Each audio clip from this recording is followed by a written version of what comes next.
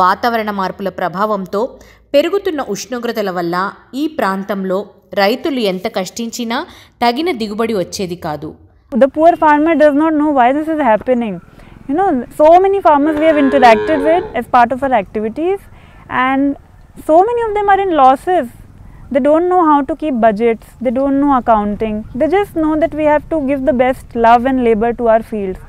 But somehow this is not giving them a good lifestyle, this is not giving them that income. Climate change is the number one culprit, right?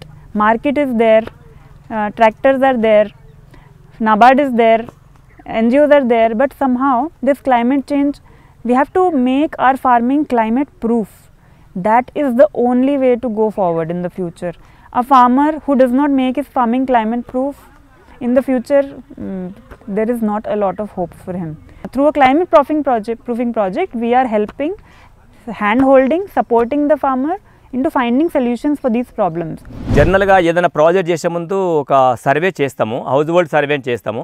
ఈ గ్రామం లోపల ఈ 3 గ్రామ పంచాయతీలు చేసినప్పుడు మేము survey చేసినప్పుడు చాలా మటుకు మైగ్రేషన్, ఎందుకు ఇంటికి తాళం ఉందంటే వీళ్ళు సార్ లేబర్ మాది వలసపోయారు సార్ మైగ్రేషన్ వాళ్ళు ఎవరైనా చెప్పారు. దాదాపు ఒక 10 to 20% మైగ్రేట్ అయ్యేవాళ్ళు కొన్ని కుటుంబాలు వేరే వేరే ప్రాంతాలకు వెళ్ళి, హైదరాబాద్ దగ్గర ఉంది బాంబేకు పూనాకి వెళ్ళేవాళ్ళు. అలాంటి వాళ్ళను ఇప్పుడు మేము చూస్తే మైగ్రేషన్ అనేది మొత్తం కంప్లీట్ తగ్గిపోయింది. ఎందుకంటే ఈ మన వాటర్ షెడ్ ప్రోగ్రామ్స్ అంతా నాబార్డ్ ప్రాజెక్ట్ అంతా దీంట్లోనే మనకు లేబర్ ఓరియంటెడ్ ప్రాజెక్ట్, అన్ని లేబర్ ద్వారానే చేయాలి కాబట్టి అందరూ మళ్ళీ మనకు వచ్చారు. దాదాపు ఒక 10 years మనకు దీంట్లో పనిచేస్తారంటే అన్ని కుటుంబాలు మళ్ళీ మైగ్రేట్ వచ్చేసారు. అప్పుడు ఒక 10 to 20% ఫార్మర్స్ బయటికి ఫ్యామిలీస్ వెళ్తే ఇప్పుడు మా దగ్గర వాళ్ళందరూ మైగ్రేట్ ఇచ్చారు.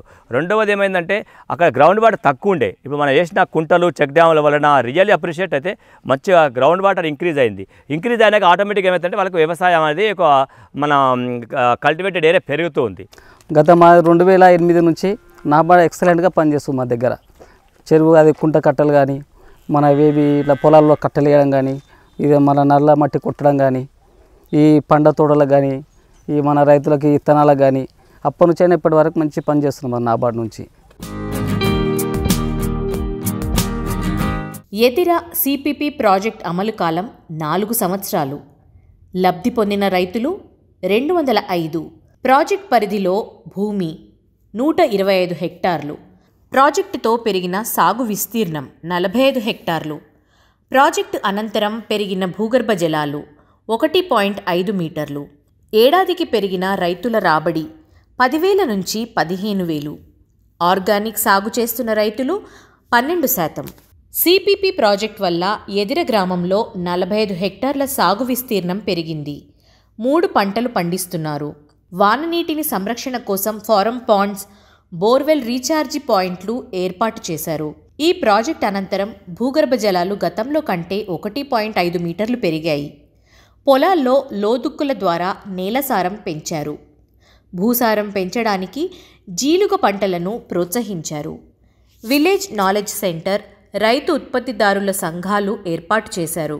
రైతులకు అవగాహన సదస్సులు నిర్వహించడంతో పాటు ఎక్స్పోజర్ విజిట్స్కు తీసుకెళ్లారు. బహుళ పంటలతో పాటు ఫారం పాండ్స్లో చేపల పెంపకానికి తోడ్పడి రైతుల ఆదాయం పెంచారు. ఇక పశుపోషణ కోసం పశుగ్రాసం, మేతజొన్న సాగుకు ఎకో క్లబ్ సహాయపడింది. పశువైద్య శిబిరాలు నిర్వహించి పాడి రైతులకు దన్నుగా నిలిచారు. పోషకాహారం కోసం పెరటి తోటలు పెంపకానికి విత్తనాలు ఇచ్చారు. వరి సాగులో వెదజల్లే విధానం అనుసరించడం వల్ల రైతులకు పెట్టుబడి తగ్గింది. పందిర్లు వేసుకోవడానికి సహకరించారు. దీనివల్ల తీగజాతి కూరగాయల దిగుబడి పెరిగింది. బహుళ పంటలు సాగు చేసేలా రైతులకు అవగాహన కలిగించి కూరగాయలు, పండ్ల తోటలను ప్రోత్సహించారు. ఈ ప్రాజెక్ట్ వల్ల రైతుల జీవనోపాధులు మెరుగుపడమే కాకుండా వ్యక్తిగత ఆదాయ భద్రత చేకూరింది. And now that this climate proofing project is coming to an end, I would like to recognize the efforts of not only NABARD but also of all the other stakeholders which have lent their role into the successful completion of the project.